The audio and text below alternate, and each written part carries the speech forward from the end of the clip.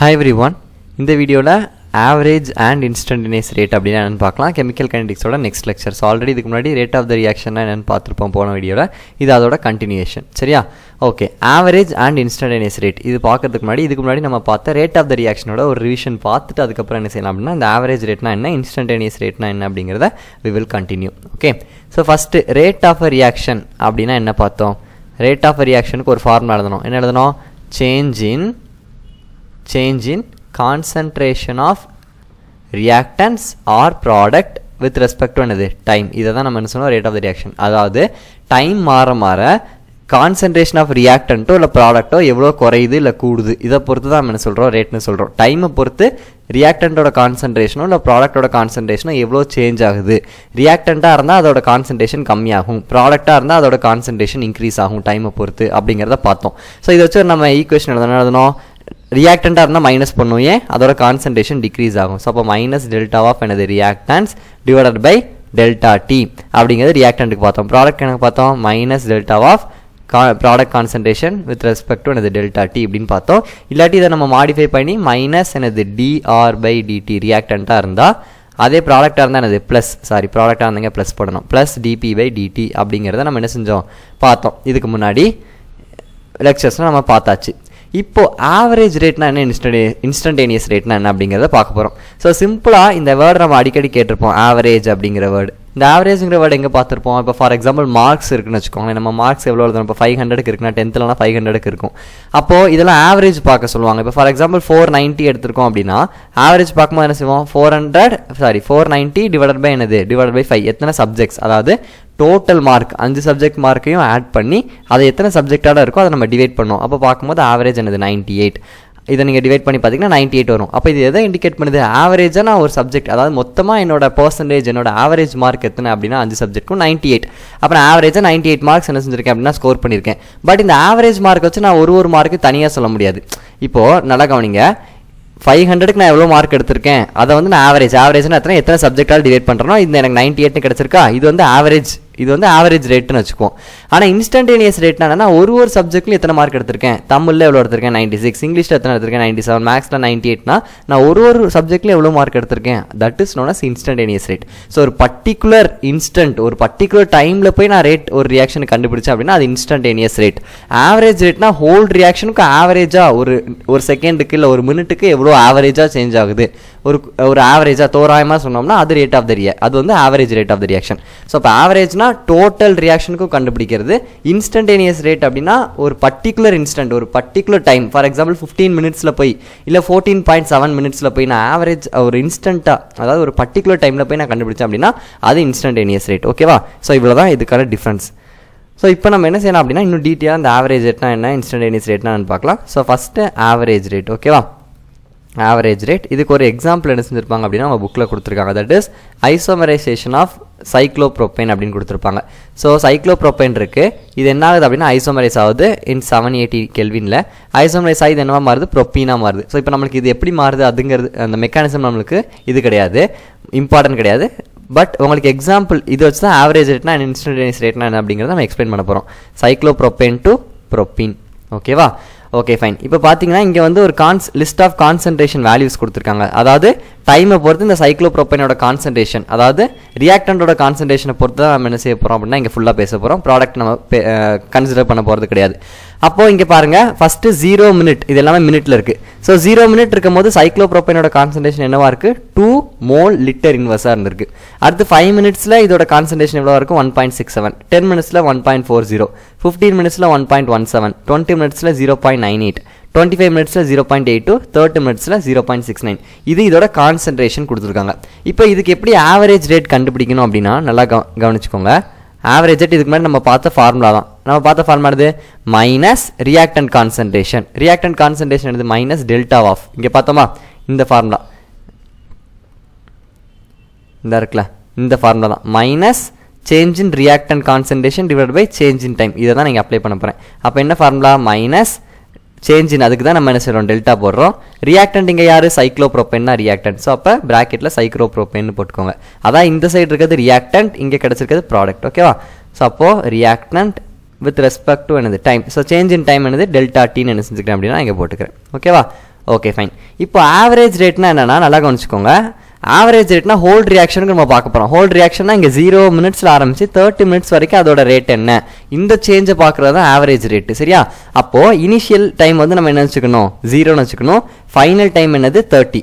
அதே மாதிரி initial concentration 2 mol liter inverse, final concentration வந்து 0.69 இங்கே இருக்குது. ஓகேவா? 0.69 வந்து ஃபைனல், 2 வந்து இனிஷியல். ஓகேவா? இது ஃபர்ஸ்ட் இருக்கிறது இனிஷியல், நல்லா பாருங்க. இங்கே கடைசி இருக்கிறது ஃபைனல். அதே மாதிரி தான் டைமும் 0ங்கிறது இனிஷியல், 30 மினிட்ஸ் அப்படிங்கிறது ஃபைனல்.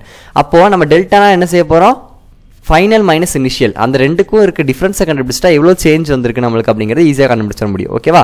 ஸோ அப்போ மைனஸ் சைக்ளோப்ரோபைன். ஸோ சைக்ளோப்ரோபைன் வந்து ஃபைனலாக எவ்வளோ வந்திருக்கு நம்மளுக்கு இங்கே பாருங்க. இனிஷியலாக அது 2.00 mol liter இன்வெர்ஸ் இருந்திருக்கு, ஃபைனலாக 0.69 வந்திருக்கு. அதாவது 30 மினிட்ஸில் 0.69 வந்திருக்கு. அப்போ ஃபைனல் இஸ் 0.69 மைனஸ் இனிஷியல் வந்து எவ்வளோ இருக்குது 2.00. புரிஞ்சா? Divided by delta D. So delta D அப்படிங்கிறது time, final time minus initial time. ஃபைனலாக டைம் எவ்வளோ ஆயிருக்கு 30 மினிட்ஸ் ஆயிருக்கு. ஸோ அப்போ 30 மைனஸ் இனிஷியல் டைம் எவ்வளோ எடுத்திருக்கோம் 0 மினிட்ஸ் எடுத்திருக்கோம். ஸோ இப்படி தான் ஆவரேஜ் ரேட் கண்டுபிடிக்கணும். ஸோ ஆவரேஜ் ரேட் அப்படிங்கிறது ஃபைனல் மைனஸ் இனிஷியல், அதாவது change in concentration of சைக்ளோப்ரோபைன் divide by change in time. ஆனால் இது எதுக்கும் பார்க்குறோம் அப்படிங்கிறது ரொம்ப இம்பார்ட்டன்ட். இனிஷியல் ஃபஸ்ட்டு 0லேருந்து கடைசி ரியாக்ஷன் முடிகிற 30 மினிட்ஸ் வரைக்கும் பார்த்தோம்னா தான் அது ஆவரேஜ் ரேட். சரியா? ஓகே. இப்போ இதை நீங்கள் மைனஸ் பண்ணி பார்த்தீங்கன்னா உங்களுக்கு என்ன வரும் அப்படின்னா 2 மைனஸ் 0.69 வந்து 1.31. ஸோ இங்கே மைனஸ் 1.31 வரும்.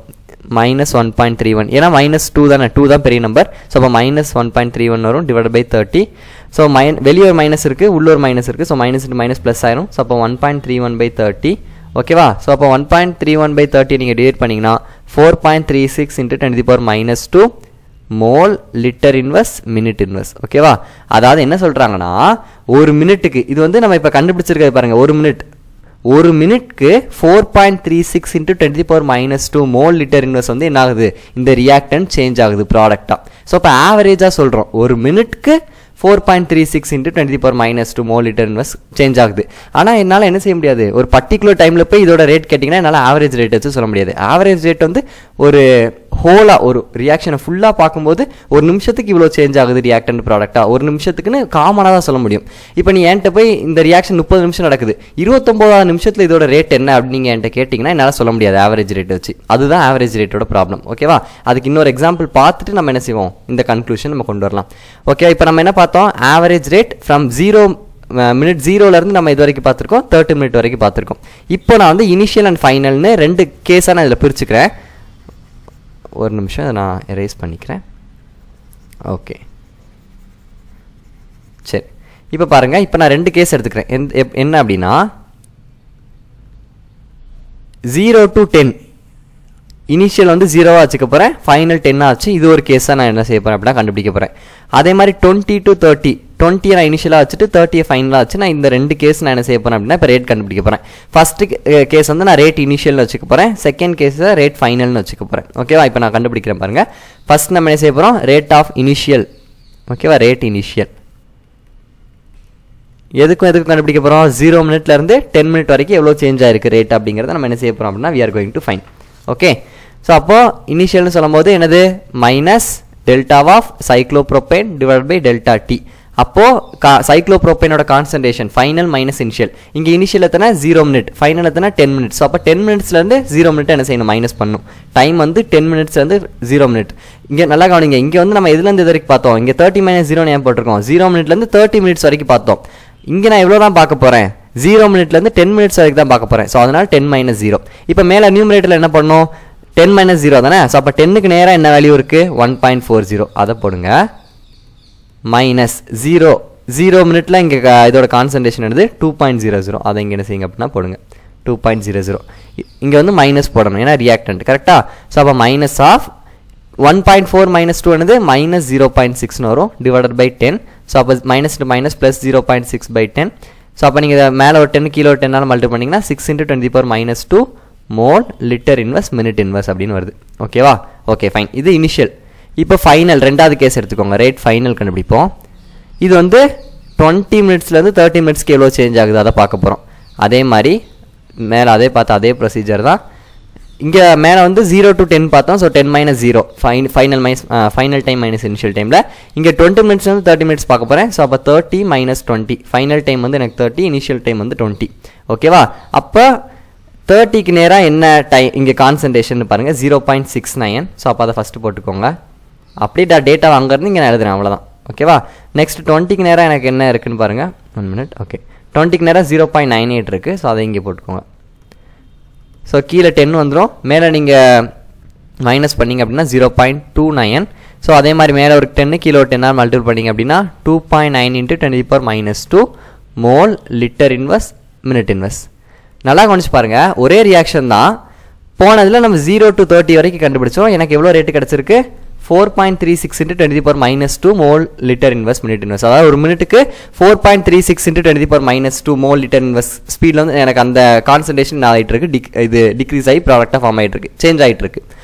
அந்த ரேட்டில் எனக்கு என்ன செய்யுது அப்படின்னா ரியாக்ஷன் நடக்குது. ஆனால் அதே இது 0 to 10 minutes வரைக்கும் பார்த்தீங்கன்னா அதோட ரேட் என்னவா இருக்குது? 6 × 10⁻². இதே ரியாக்ஷன் 20 minutes and 30 minutesக்கு பார்த்தீங்க அப்படின்னா 2.9 × 10⁻² மோல் லிட்டர். இது உங்களுக்கு புரியுதா? ஹோல் ரியாக்ஷனுக்கு காமனாக ரேட் வந்து 4.36 × 10⁻² கிடச்சிருக்கு. ஆனால் ஃபஸ்ட்டு 10 minutes 0 to 10 minutes வரைக்கும் பார்த்தீங்கன்னா அது 6 × 10⁻² அப்படிங்கிற ரேட்டில் இருக்குது. அதே ரியாக்ஷன் 20 minutes and 30 minutesக்கு எனக்கு எவ்வளோ ரேட்டில் இருக்குது? 2.9 × 10⁻² மோல் லிட்டர் இன்வெர்ஸ். அப்போது ஒரு ரியாக்ஷன் அப்படிங்கிறது ஒரே கான்ஸ்டன்ட் ஸ்பீடில் நடக்காது, டைமை பொறுத்து அது மாறிக்கிட்டே இருக்கும். ஃபஸ்ட்டு ஒரு 10 minutes ஒரு ஸ்பீடில் நடக்கும் அந்த ரியாக்ஷன், அடுத்த 10 minutes வேறு ஸ்பீடில் நடக்கும், அடுத்த 10 minutes வேறு ஸ்பீடில் நடக்கும். அப்போது அந்த ஆவரேஜ் ரேட் அப்படிங்கிற ஹோல் ஒரு காமனாக அந்த ஃபுல் ரியாக்ஷனுக்கு நம்ம கண்டுபிடிச்சிருக்கோம் தெரியுமா? இங்கே ஆவரேஜ் ரேட்டு 4.36 × 10⁻². அதை வச்சு ஒரு பர்டிகுலர் டைமில் நம்ம ரேட் கேட்டாங்க ரியாக்ஷனுக்கு அப்படின்னா, ஃபார் எக்ஸாம்பிள் ஒரு 25th மினிட்லையோ இல்லை 20th மினிட்லையோ ஒரு 16th மினிட்ல இந்த ரியாக்ஷனோட ரேட் கேட்டாங்க அப்படின்னா நம்மளால் ப்ரிடிக்ட் பண்ண முடியாது. அப்போ ஆவரேஜ் ரேட் அப்படிங்கிறது ஹோல் ரியாக்ஷனுக்கான காமன் ரேட் தான். இன்ஸ்டன்டேனியஸ் ரேட் அப்படின்னா என்ன தெரியுமா? இப்போ இங்கே 30 minutes இந்த ரியாக்ஷன் நடந்திருக்கு, 0லேருந்து 30 minutes வரைக்கும் நடந்திருக்கு. கரெக்டாக இந்த ரியாக்ஷன் வந்து 0 to 30 minutes வரைக்கும் நடந்திருக்கு. அப்போ நடுவில் போய் ஒரு 12th மினிட்ல இந்த ரியாக்ஷனோட ரேட் என்ன அப்படின்னு நீங்கள் என்கிட்ட கேட்டிங்க அப்படின்னா அந்த பர்டிகுலர் டைமில் கேட்குறீங்க. கரெக்டாக 12th மினிட்னு என்கிட்ட பர்டிகுலராக மென்ஷன் பண்ணி டைமை கேட்குறீங்க. அப்படி பர்டிகுலர் டைமில் ஒரு ரியாக்ஷனோட ரேட்டை கண்டுபிடிச்சோம் அப்படின்னா அதுதான் என்னன்னா இன்ஸ்டன்டேனியஸ் ரேட். ஆவரேஜ் ரேட்னா ஹோல் ரியாக்ஷனுக்கு கண்டுபிடிக்கிறது காமனாக. இன்ஸ்டன்டேனியஸ் ரேட்னா ஒரு குறிப்பிட்ட டைமில் அந்த ரியாக்ஷனோட ரேட் என்ன அப்படிங்கிறத கண்டுபிடிக்கிறது தான் இன்ஸ்டன்டேனியஸ் ரேட். இப்போது அதுக்கு நம்ம என்ன செய்வோம் அப்படின்னா அது எப்படி கண்டுபிடிக்கணும் அப்படிங்கிறத பார்ப்போம். ஓகே, இப்போ ஆவரேஜ் ரேட்டுக்கு நம்மளுக்கு என்ன தேவைப்படுச்சு? 2 டைம் தேவைப்படுச்சு. கரெக்டாக இனிஷியல் டைம் ஃபைனல் டைம். அதனால நம்ம T2 மைனஸ் அதான் ஃபைனல் மைனஸ் இனிஷியல் அதை நம்ம என்ன சொன்னோம்? டெல்டா டி அப்படிங்கிறத இங்கே மென்ஷன் பண்ணோம். ஆனால் இன்ஸ்டன்டேனியஸ் ரேட்டை வந்து நம்ம எப்படி கண்டுபிடிக்க போகிறோம்? ஒரு particular time 12th minute 15th minute 30th மினிட்னு ஒரே டைம் பர்டிகுலர் டைமில் நம்ம கண்டுபிடிக்க போகிறோம். அப்போ அங்கே நம்மளுக்கு வந்து ஒரே ஒரு டைம் தான் இருக்கும். அப்போ டெல்டா டி அப்படிங்கிற அந்த டேர்மை நம்ம யூஸ் பண்ண மாட்டோம் இன்ஸ்டன்டேனியஸில். ஏன்? டெல்டா டி அப்படிங்கிறது என்னது? Change in time T2 minus T1. அதாவது ஃபைனல் எவ்வளோ இருந்துச்சு, இனிஷியல் எவ்வளோ இருக்குது அப்படின்னா 2 டைமை சப்ராக்ட் பண்ணி போடுறது தான் டெல்டா டி. ஆனால் இன்ஸ்டன்டேனியஸ் ரேட்டில் ஒரு டைம் 10th மினிட்ல அது எப்படி நடக்குது, 12th மினிட்ல அது எப்படி நடக்குதுன்னு ஒரே டைமை தான் அங்கே நம்ம ரெப்ரசென்ட் பண்ணுறோம். ஸோ அதனால அங்கே ஒரே டைம் தான் இருக்க போது அங்கே வந்து டெல்டா டி அப்படிங்கிறது வராது. ஸோ அப்போ delta D will be tends to 0 அப்படிங்கிற ஒரு டேர்ம் நம்ம புக்கில் யூஸ் பண்ணியிருப்பாங்க இன்ஸ்டன்டேனியஸ் ரேட்டுக்கு. ஏன் டெல்டா டி 0 அப்படின்னா there will be no 2 times. நம்ம வந்து 2 டைமாக இருக்காது, அங்கே ஒரே டைமை தான் நம்ம பர்டிகுலராக மென்ஷன் பண்ண போகிறோம். சரியா? ஸோ அப்போ டெல்டா டி டென்ஸ் டு 0. அப்போ உங்களுக்கு அந்த ரேட்டோட எக்ஸ்பிரஷன் எப்படி மாறும் அப்படின்னா டெல்டான்னு வராது, டி அப்படின்னு மாறிடும். டினாலும் சேஞ்ச் தான். அங்கே டெல்டாவை நம்ம இங்கே இன்ஸ்டன்டேனியஸ் ரேட்டில் எப்படி நம்ம சேஞ்ச் பண்ணிடுவோம் அப்படின்னா டி அப்படிங்கிற வேர்டால் யூஸ் பண்ணிடுவோம். So minus D concentration of cyclopropane divided by DD. இதுதான் இன்ஸ்டன்டேனியஸ் ரேட் கண்டுபிடிக்கிறதுக்கான ஃபார்முலா. ஆனால் இன்ஸ்டன்டேனியஸ் ரேட்டை வந்து நம்ம என்ன செய்ய முடியாது அப்படின்னா டேரெக்டாக ஃபார்முலா வச்சு கண்டுபிடிக்க முடியாது. அது எப்படி கண்டுபிடிப்போம் அப்படின்னா ஒரு கிராஃப் இருக்கும், இந்த கிராஃப் இருக்கு பாருங்க. இது மாதிரி ஒரு கிராஃபை பிளாட் பண்ணுவோம். எப்படி பிளாட் பண்ணுவோம் அப்படின்னா இங்கே பாருங்க, டைம் கீழே இருக்க time 0 minute 10 minute 20 minute 30 minute 40 மினிட்னு ரியாக்ஷனோட டைமை போட்டிருக்கோம், எவ்வளோ டைமில் அது நடக்குதுன்னு. அதே இது இந்த சைடில் கான்சன்ட்ரேஷன் ஃபஸ்ட்டு 2ல் எடுத்திருக்கோம், அடுத்து 1.50 குறையுது, 1 குறையுது, 0.50 குறையுது, அடுத்து 0 ரியாக்டண்டோட கான்சன்ட்ரேஷன் குறைஞ்சிட்டே வருது. இது ரெண்டுக்கும் நம்ம பிளாட் பண்ண போகிறோம். அப்படி பிளாட் பண்ணும்போது ஃபஸ்ட்டு இனிஷியல் டைம் நல்லா கவனிங்க. இப்போ நான் இங்கே ஹைலைட்டர். ஓகே, இப்போ இனிஷியல் டைம் 0க்கு நேராக என்ன இருக்குன்னு பாருங்கள். இங்கே ரியாக்ஷனில் 0க்கு நேராக அது எங்கே இருக்குது? 2 அப்படிங்கிற கான்சன்ட்ரேஷனில் இருக்குது. அதே 10க்கு நேராக பார்த்தீங்கன்னா அது எங்கே இருக்குது? 1.6 1.4 அப்படிங்கிற சம்திங்கில் ஒரு ரியாக்ஷனுக்கு நம்ம என்ன செஞ்சுருக்கோம்? பிளாட் பண்ணியிருக்கோம் இங்கே. Okay fine. இப்போ இதை வச்சு நம்ம எப்படி இன்ஸ்டன்டேனியஸ் ரேட் கண்டுபிடிக்கணும் அப்படின்னா இப்போ நீங்கள் ஒரு கர்வ், அதாவது ஒரு பர்டிகுலர் டைமுக்கு நீங்கள் இன்ஸ்டன்டேனியஸ் ரேட் கண்டுபிடிக்க. இன்ஸ்டன்டேனியஸ் ரேட்னாலே பர்டிகுலர் டைம் கண்டுபிடிக்கிறது. இப்போ ஃபார் எக்ஸாம்பிள் நம்ம ஒரு 20th மினிட்க்கு நம்ம இன்ஸ்டன்டேனியஸ் ரேட் கண்டுபிடிக்க போகிறோம்னு வச்சுக்கோங்களேன். அதுக்கு நேராக ஒரு என்ன செய்யுங்க, ஒரு கர்வ் வரையணும் நம்ம ஃபஸ்ட்டு. அதுக்கு நேராக ஒரு கர்வ் இருக்குது கரெக்டாக, இந்த மாதிரி ஒரு கர்வ் ஃபஸ்ட்டு என்ன செய்யணும் அப்படின்னா வரையணும். இதுக்கு ஒரு கர்வை வரைஞ்சிட்டு, ஒரு கர்வ் ஆல்ரெடி அவங்களே கொடுத்துருப்பாங்க. 1 மினிட். Okay fine. இப்படி ஒரு கர்வ் இருக்குது கரெக்டாக. ஃபஸ்ட்டு இதுதான் நம்ம அவங்களுக்கு கொடுத்துருக்க கர்வ். இந்த ரெட் கலரில் இருக்கு, இந்த இப்படி போட்டிருக்கேன்னா இதுதான் அவங்க கொடுத்துருக்க கர்வ். இப்போ நீங்கள் எந்த இடத்துல எந்த டைமில் நீங்கள் இன்ஸ்டன்டேனியஸ் ரேட் கண்டுபிடிக்க போகிறீங்களோ அந்த இதுக்கு நேராக ஒரு டேஞ்சன்ட் வரையணும். டேஞ்சன்ட் அப்படின்னா ஒன்றும் இல்லை, இப்போ இப்படி ஒரு இருக்குன்னு வச்சுக்கோங்களேன், இப்படி ஒரு கர்வ் இருக்குது அப்படின்னா அந்த கர்வுக்கு நேராக ஒரு 180 டிகிரியில் ஒரு லைனை போட்டிங்கன்னா அதுதான் டேஞ்சன்ட். ஓகே பென் எடுத்து வரைஞ்ச கடை இருக்கும். ஓகே இப்போ இப்படி ஒரு கர்வ் இருக்குன்னு வச்சுக்கோங்களேன், இப்படி ஒரு கர்வ் இருக்குது அப்படின்னா அதுக்கு நேராக ஒரு 180 டிகிரியில் நீங்கள் லைன் போடணும். 180 டிகிரியில் ஒரு லைன் போட்டிங்க அப்படின்னா இந்த லைன் தான் டேஞ்சன்ட். இந்த டேஞ்சன்ட்டை வச்சு எப்படி நம்ம இன்ஸ்டன்டேனியஸ் ரேட் கண்டுபிடிக்கிறது அப்படின்னா, இப்போ இந்த பாயிண்டில் நீங்கள் இன்ஸ்டன்டேனியஸ் ரேட் கண்டுபிடிக்கணும் அப்படின்னா இப்படி ஒரு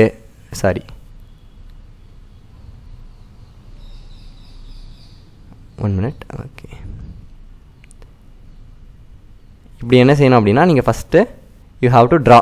இது மாதிரி ஒரு ஏரியாவை எடுத்து இந்த ஏரியாவையும் இந்த ஏரியாவும் நீங்கள் டிவைட் பண்ணணும். அதாவது ஒய் ஆக்சிஸையும் எக்ஸ் ஆக்சிஸையும் நீங்கள் டிவைட் பண்ணிங்க அப்படின்னா அது இன்ஸ்டன்டேனியஸ் ரேட். இப்போ நான் இந்த கர்வுக்கு எப்படி இதை வரையணும் அப்படிங்கிறத நான் இப்போ சொல்லித்தரேன். ஓகேவா? இப்போது ஃபார் எக்ஸாம்பிள் நான் இந்த பாயிண்ட்டை கண்டுபிடிக்க போகிறேன்னு வச்சுக்கோங்களேன். இன்ஸ்டன்டேனியஸ் ரேட்டு இந்த பாயிண்ட் எந்த டைமில் இருக்குது, கிட்டத்தட்ட ஒரு 25th மினிட்ல இந்த ரேட் எவ்வளோ அப்படிங்கிறத நான் கண்டுபிடிக்க போகிறேன். 25th மினிட்ல அப்படின்னா இந்த பாயிண்ட்டுக்கு நேராக ஒரு டேஞ்சன்ட்டை ஃபஸ்ட்டு வரையணும். ஒரு ஸ்ட்ரெயிட் லைனாக, இதில் ஸ்ட்ரெயிட்டாக வர மாட்டேங்குது எனக்கு. ஃபஸ்ட்டு இதுக்கு நேராக ஒரு ஸ்ட்ரெயிட் லைனை வரையணும்.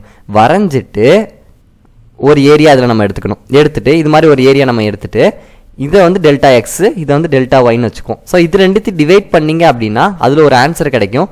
அதுதான் இன்ஸ்டன்டேனியஸ் ரேட். ஓகேவா? ஸோ இன்ஸ்டன்டேனியஸ் ரேட்னா எந்த டைமை கண்டுபிடிக்க போகிறீங்களோ அந்த பாயிண்ட், அதான் இந்த பாயிண்ட். இங்கே பாருங்கள், இந்த பாயிண்ட். ஓகேவா?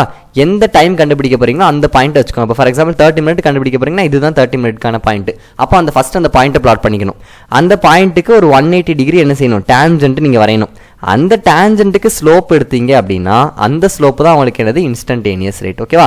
ஆவரேஜ் ரேட்னா எல்லா டைம் நம்ம ஒரு ஹோல் ரியாக்ஷன் நடக்குது, அந்த ரியாக்ஷனை நம்ம என்ன செய்வோம் 0 to 30 வரைக்கும் நார்மலாக நம்ம ரேட் கண்டுபிடிக்கிற equation change in concentration of reactant by change in time போட்டு நம்ம கண்டுபிடிச்சா அது ஆவரேஜ் ரேட்.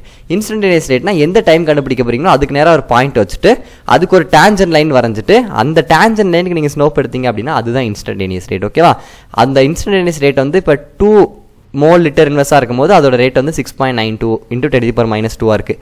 அதே இது 1 மோல் லிட்டர் இன்வெஸ்டாக இருக்கும்போது 3.46 × 10⁻²ஆக இருக்குது.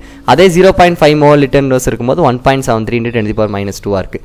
அப்போது ஆவரேஜ் ரேட் அப்படிங்கிறது ஹோல் ரியாக்ஷனுக்கு தான் தவிர்த்து ஒரு பர்டிகுலர் டைமில் அந்த ரியாக்ஷனோட ரேட்டை நம்ம என்ன செய்ய முடியாது, ஆவரேஜ் ரேட் வச்சு சொல்ல முடியாது. அதுக்கு நம்ம என்ன ரேட் கண்டுபிடிக்கிறோம் அப்படின்னா இன்ஸ்டன்டேனியஸ் ரேட். ஓகேவா? ஸோ அப்போ ஆவரேஜ் ரேட்டுக்கு இன்ஸ்டன்டேனியஸ் ரேட்டுக்கு வித்தியாசம் என்ன? Average rate is for whole reaction. காமனாக ஒரு ரேட் நம்ம கண்டுபிடிக்கணும். அது என்ன, ஒரு மினிட்டுக்கு எப்படி நடக்குது அப்படிங்கிற காமனாக சொல்கிற ரேட்டு. இன்ஸ்டன்டேனியஸ் ரேட்னா ஒரு பர்டிகுலர் டைமில் போய் நான் அந்த கிராஃப் வச்சு கண்டுபிடிச்சேன் அப்படின்னா அது இன்ஸ்டன்டேனியஸ் ரேட். ஓகேவா? So this is all about average rate and instantaneous rate. I hope உங்களுக்கு புரிஞ்சிருக்குன்னு நினைக்கிறேன். நெக்ஸ்ட் வீடியோவில் ரேட் நான் ரேட் கான்ஸ்டன்ட் பார்க்கலாம். தேங்க்யூ.